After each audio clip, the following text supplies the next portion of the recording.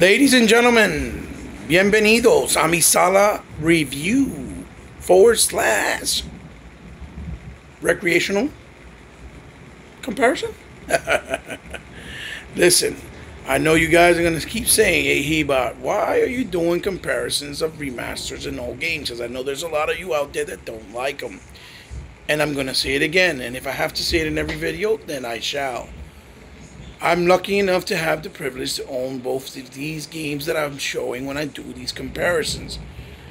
So I feel that by doing them, I can help the community that's out there, whether it's on YouTube, whether it's on Xbox Live that might run into my video, in kind of constructively breaking down the differences so that people can see that are on the fence, that maybe are interested in picking up these games and want to pick them up and haven't because they don't feel that it justifies the purchase based on price.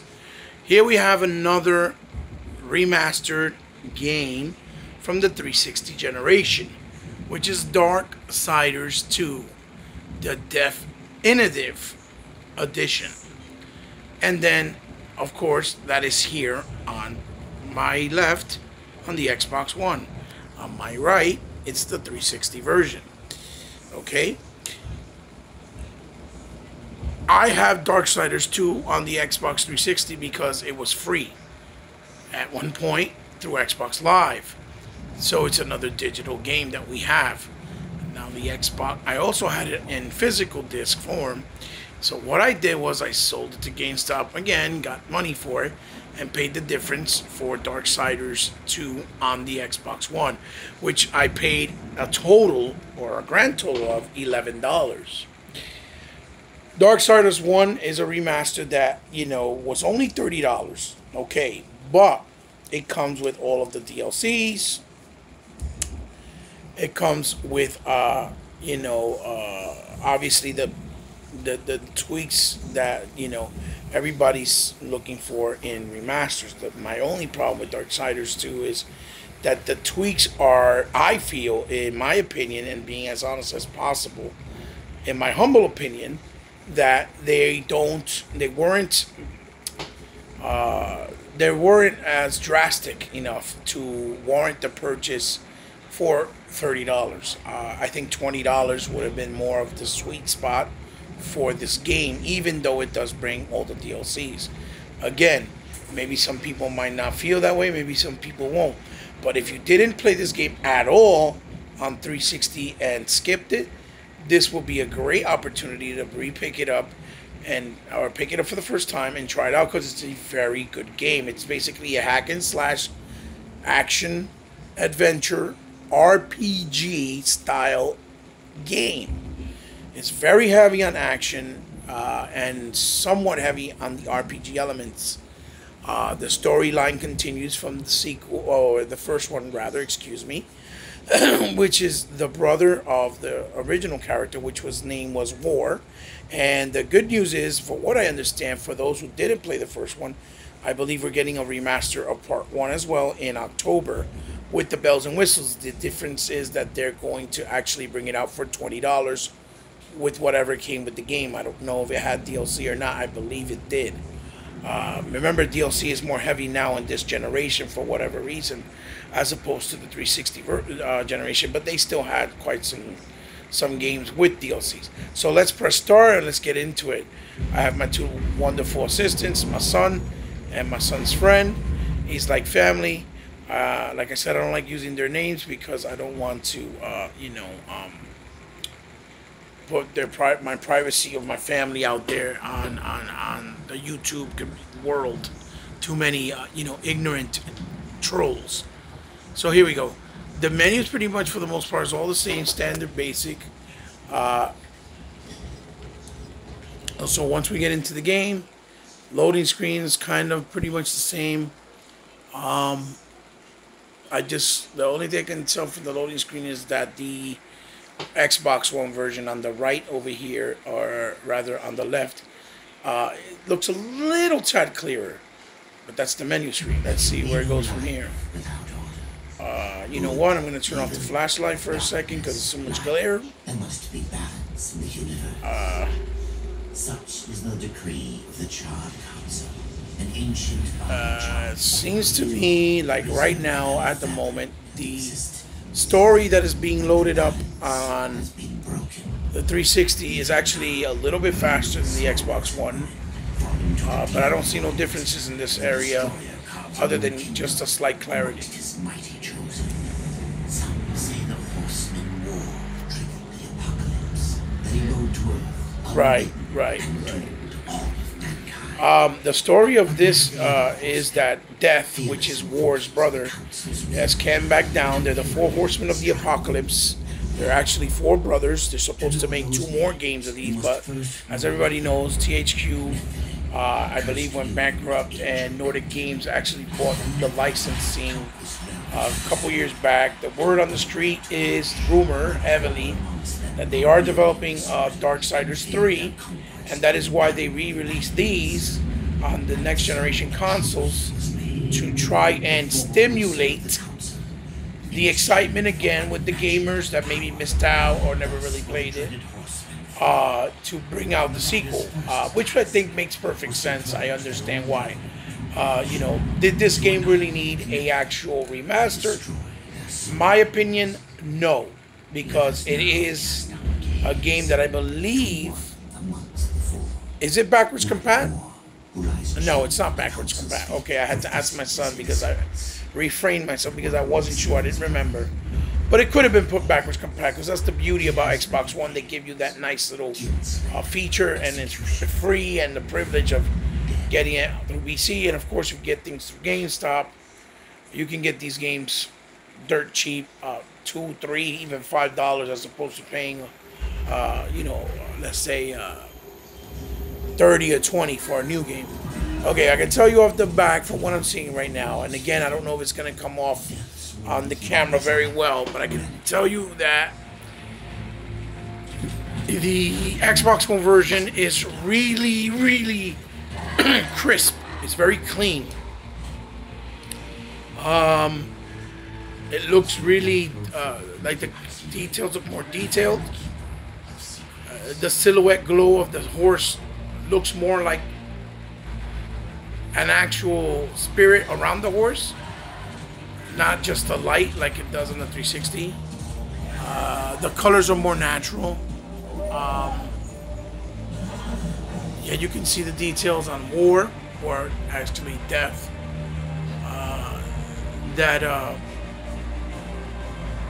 You can see his details on his chest, his arms, and his muscles.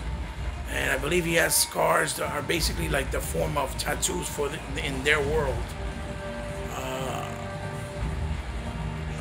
The frame rate is 30 frames on both. Difference is one is upscaling to 1080p from 720, which is the 360, and on the Xbox One is 1080p native.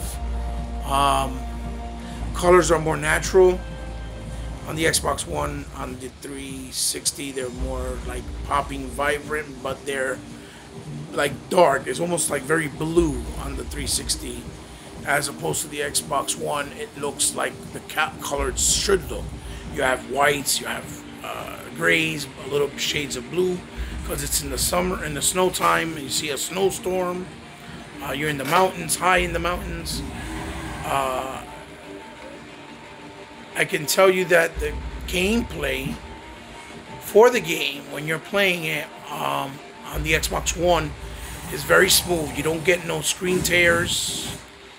You don't get no pop-ups. You see a lot more detail on the ground, for example, on the snow. You can see the glistening, kind of like in Tomb Raider, of the snow. You have like the little sparkle. And on the Xbox 360, it just looks kind of flat. It has the detail, but it looks almost a little bit like it was drawn, not naturally there, popping out in 3D or protruding out like on the Xbox One version. I hope this is coming out pretty decent on my camera or off my phone, because I'm recording it. I could tell the difference while I'm recording it, but of course it's different when this is uploaded to the channel and you can actually see it through YouTube.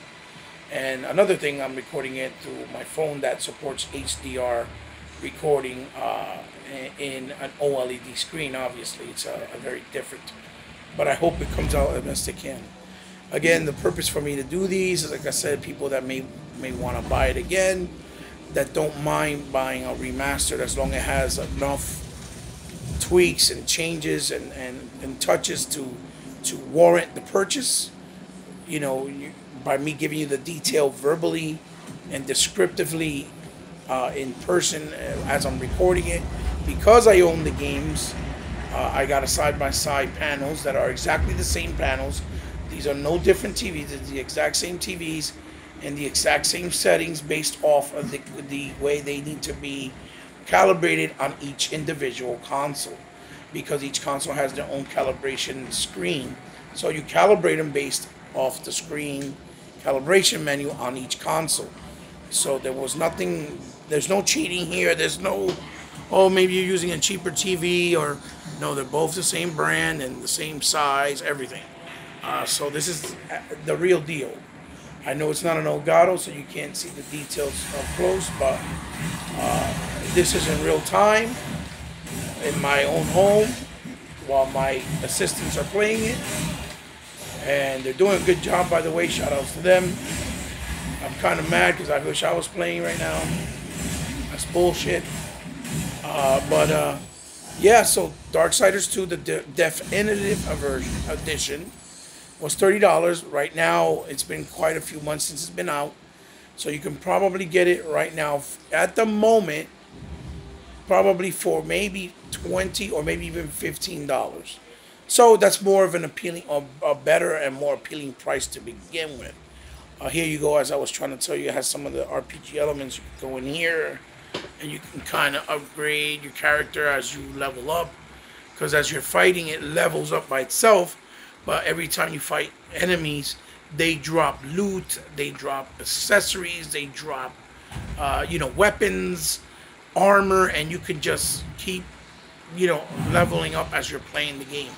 The game is a lot of fun so far. I gotta say, especially for those big on the Legend of Zelda style games, because it's very reminiscent to the old school Legend of Zeldas as far as how you play the game and the tempo of the game, and the style. It's an adventure hack and slash.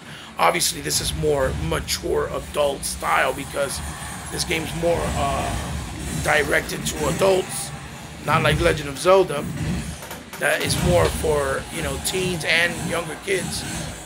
But this is again Darksiders 2. Again, I'll repeat it. Darksiders 1 is being worked on. It comes out in October. I believe it comes out the same day as Gears, which I don't think is a smart move, but it is an old game. It is $20. For what I understand, it's going to be 60 frames per second at 1080p. It's going to have more bells and whistles than this one, for what I understand. I think what happened is that they did this one first, and they didn't have enough money to put more changes in it. But since it's sold, I guess, decently or well, or better than they expected, they gave them more money for the first one, and they're actually putting more work and time into it. So, again, if you never played it, either one, this is the second game in the series. For all those who have, we're crossing our fingers to get the third, because it's supposed to be 4 games altogether. And I hope, like I said, that my explanation and my description of the differences will help you make your decision if you were in the fence about buying this game or wanting to try it out. If you definitely never tried it, it's obvious, it's just a logical decision to buy the best version, which is on the Xbox One, which you see here on my left. If you bought it on 360, played it, and don't feel that any of the things I told you of the differences warrants the purchase again, then don't buy it. Just wait for it to come on backwards compat. So like I said, like, comment, share, subscribe. Give me feedback. Let me know if you like this this style of my comparisons, how you feel about it. And let me know, because all your comments and opinions, help in every way possible, whether they're good or bad. peace. Try to be as respectful as possible. That's all I ask. You know, if you don't like to watch my channel and my content, don't watch. You know, Xbox for life, like a sickness that can't be cured. Come check me out, intromediagaming.com. Check out the gang with Mr. 100 and the rest of us. And at the World of Xbox Gaming group on Facebook. You can check me out there. It's a private group, but you can still probably see our posts. Check me out with New Legal Felon and the guys over there. Those guys are great people. Not necessarily YouTubers, but real gamers who are passionate and love gaming and follow up all the YouTubers like myself out there and give us support, even though it's behind the scenes. So I'm their word of mouth and their representative, and I represent them because I'm an admin there, and they're great guys, and that's my gaming group as well. I hope you like the comparison, and you know, I got a couple more coming your way. I'll talk to you guys soon. Peace.